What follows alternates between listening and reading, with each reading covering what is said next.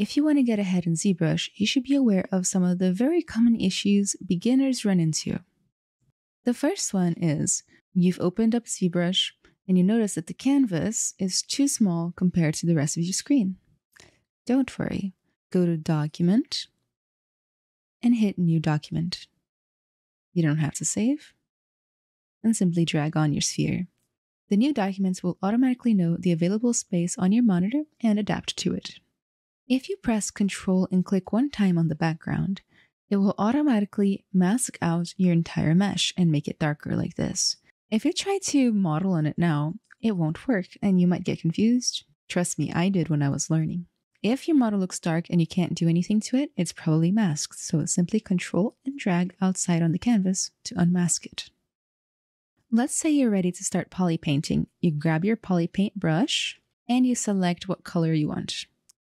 What if the entire mesh changes color to match your new selection? That is very common.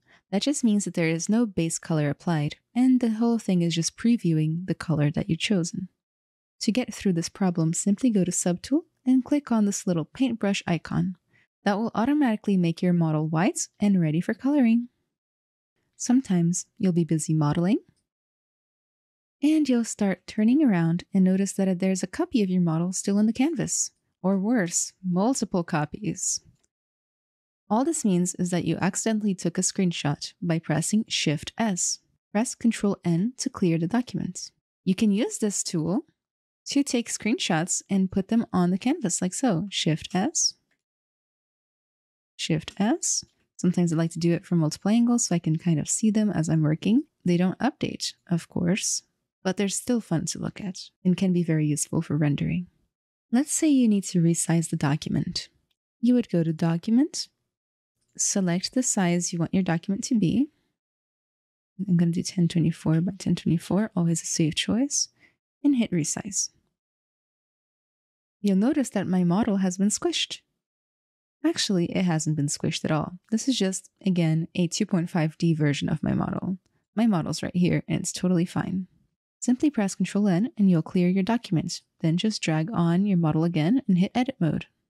That being said, anytime you find yourself dragging on new versions of your model, check to see if Edit Mode is on. And if it's not, go ahead and turn it on.